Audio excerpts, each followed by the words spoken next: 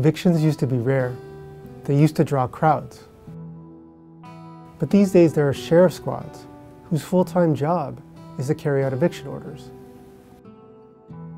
There are moving companies specializing in evictions, their crews working all day, every weekday.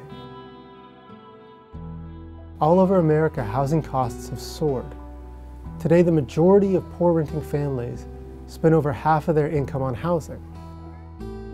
And at least 1 in 4 dedicates over 70%. For these Americans, eviction has become a way of life. Eviction causes loss. Families lose their home, school, neighborhood, often their possessions and jobs too. Eviction comes with a court record, which can block families from safe neighborhoods and public housing. Then there's the toll eviction takes on a person's spirit. Displacement can drive people to depression and even suicide.